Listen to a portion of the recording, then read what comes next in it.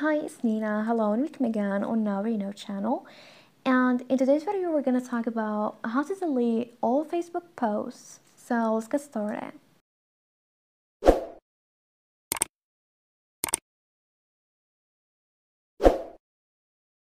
Well, after getting the app, here we're going to tap on your profile picture at the top right corner. And after that, we're going to tap on your profile. Then we're going to tap on the three dots next to edit profile. This interface will appear. Now we're going to choose activity log, so tap on it. Here we got your Facebook activity, so we're going to tap on this little arrow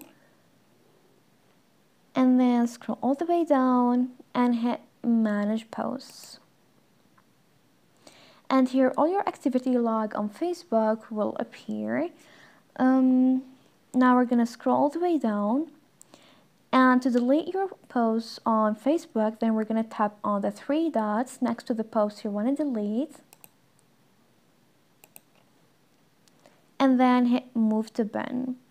And you can do the same thing with every post you want to delete. Tap on the three dots and then hit move to bin. And importantly, there is no one button that allows you to select all your posts on Facebook and then delete them all at once.